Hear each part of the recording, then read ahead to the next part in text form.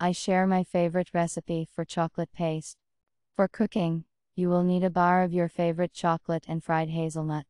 The paste turns out to be thick, fragrant, with a delicate creamy consistency. Prepare all the ingredients. Put the hazelnuts and sugar in the blender bowl.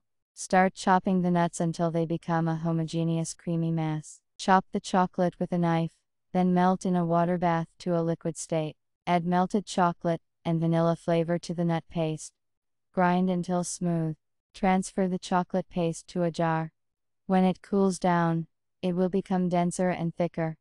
Enjoy your meal.